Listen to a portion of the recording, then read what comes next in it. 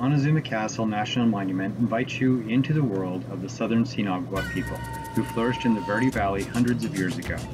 These productive farmers grew corn, beans, squash, and cotton using techniques like canal irrigation.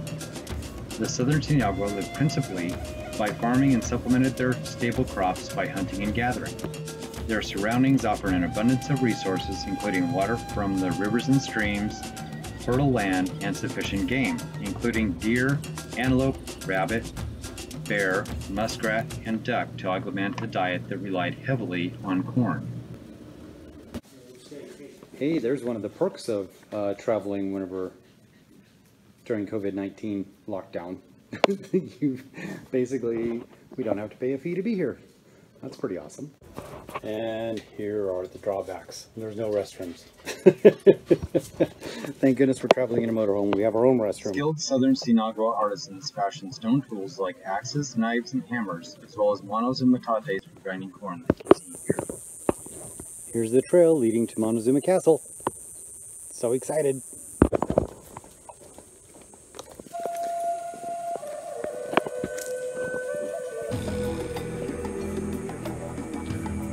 There's the first glimpse of the castle right there.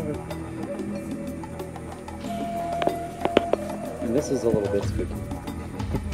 It's a picture of a rattlesnake, I believe.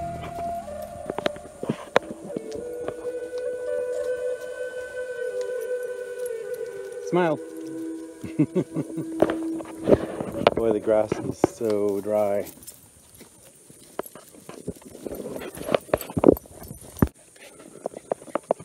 And there is the castle. Southern Sinagua farmers built this 5-story, 20-room dwelling sometime between 1100 and 1300.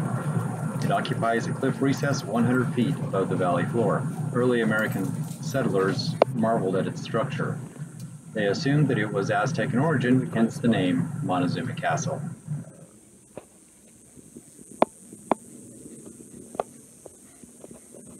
We've got nice seating areas, nice trails.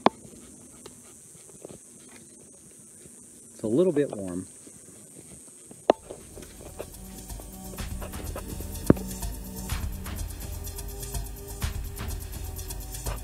Log builders made do with local materials for their pueblos. The limestone at Montezuma Castle is fairly soft and splits unevenly.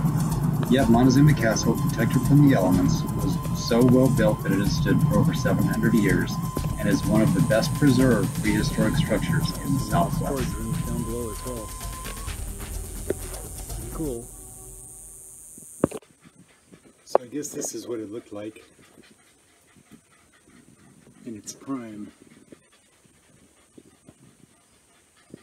From the inside out, if you could see through walls.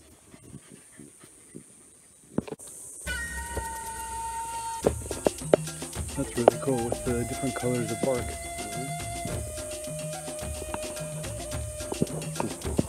Think how big around that one is.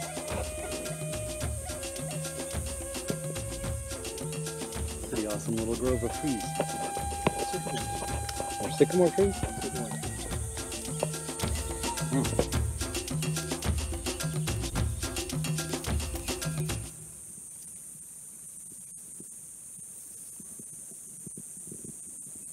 Surprisingly unafraid of humans. Probably get fed at times. Warm enough for you? Got it. It's nice and warm. Toasty.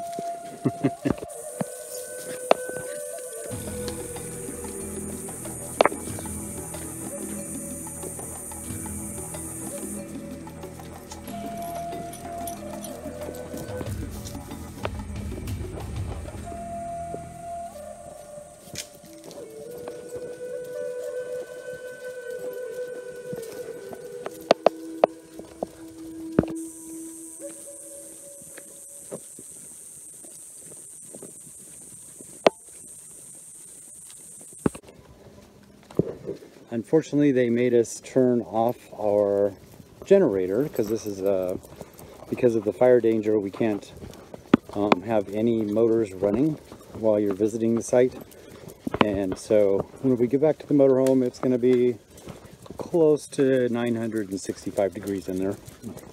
but at least it's not too far away and it doesn't take very long to look at this site. So it should cool down pretty quick once we get the generator going.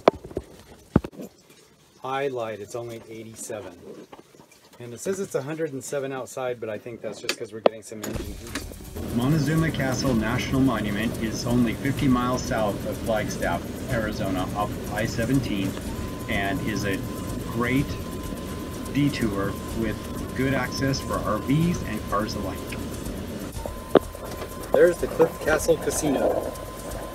And yeah, we're just gonna stay away from it. I'm not even sure it's open because of all the COVID stuff, but I do see people going in there, so maybe you can go in there.